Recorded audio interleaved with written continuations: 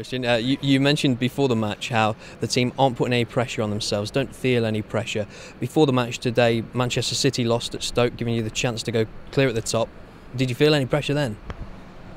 No, absolutely not. I mean, we're not stupid. We know how the table looks like, and of course, when Man City is losing, of course we have the chance to be top of the league. But this is never one of our goals. We really want to get the 40 points. We really want to stay in the league, and that's what we are focused on. We really try to keep the next game our most important one, and we are doing well, thinking like that, and that's how we hopefully also gonna end the season.